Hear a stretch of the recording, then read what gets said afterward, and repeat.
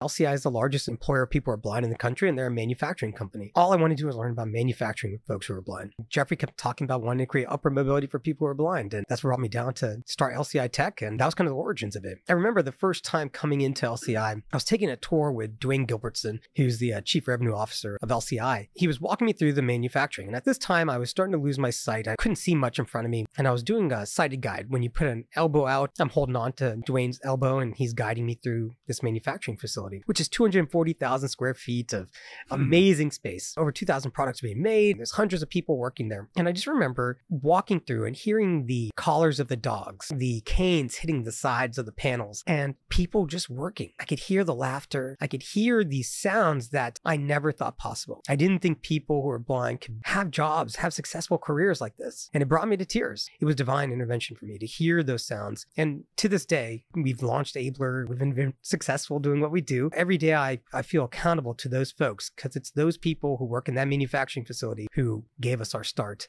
For that, I'll always be grateful.